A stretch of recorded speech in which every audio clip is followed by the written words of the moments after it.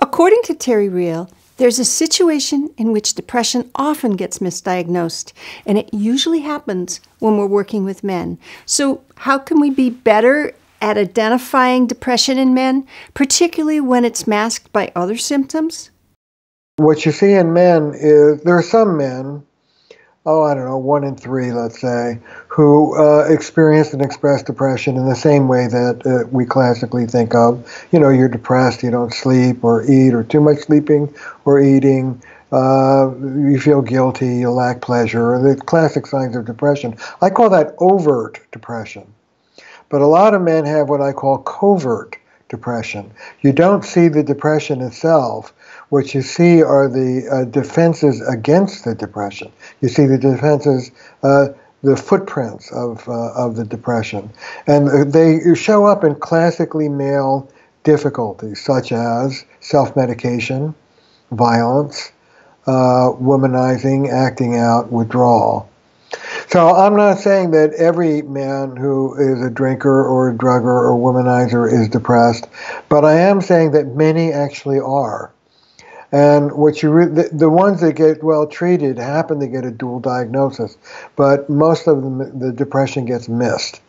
You have to treat both the defense, the pattern of self-medication, for example, the drinking or the drugging, and you have to treat the depression that's underneath that.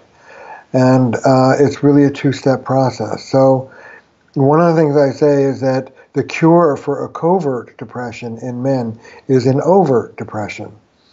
That once you stop the defensive maneuvers, the underlying depression will come up to the surface. You don't have to go after it. It will show itself. And then you can treat that just like you treat a woman's depression. But it's a two-step process. And the issue here is that men are ashamed of being depressed in ways that women are not. Both carry the stigma of a mental disorder, but it's not unwomanly to be depressed, but it is unmanly to be overwhelmed with your feelings and to be vulnerable. And a lot of men hide it. They hide it from family members, they hide it from family physicians, the first line of defense, and they hide it even from themselves by fleeing into these other behaviors. As Terry said, when we're working with men, there might be defense patterns that we need to address before the classic signs of depression surface. And recognizing when a client might be experiencing covert depression could help us better target our treatment plans. Now I'd like to hear from you. How will you use this in your work today? Please leave a comment below, and thanks for watching.